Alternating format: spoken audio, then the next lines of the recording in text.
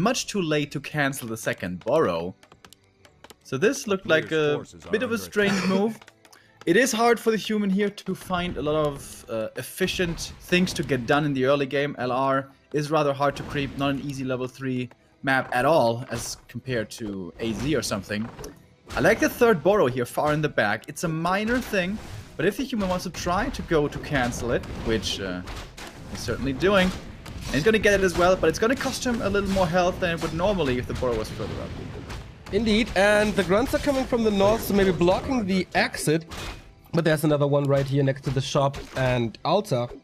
So no losses for TH except the scout footman thus far. The water elemental will maybe be able to cancel this.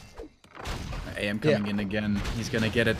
I thought HuG was gonna skip the third grunt. But he can go for the third grunt now. If you cancel the third borrow, that usually means that the orc can't go to 3 grunts, because then the Shadowhunter second hero is going to be supply blocked. But he lost 1 peon. That actually works out for him. So now he can go for the Shadowhunter on tier 2.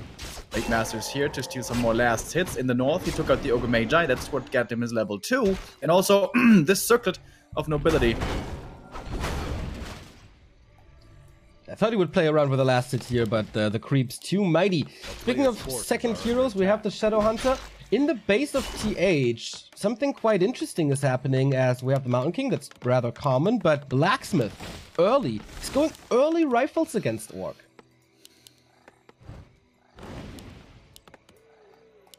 I think that you're saying this like this is normal. This is the first time I'm seeing this. Yeah. Say that this is something interesting. This is something I've not seen.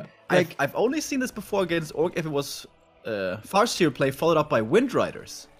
We've been seeing Wind Riders becoming more and more popular in this matchup because part of the reason is that the MK is going for mostly clap nowadays, which is really strong against the ground forces of Orc. And to counter this, many Orcs were trying to go for more Wind Riders as they don't get affected.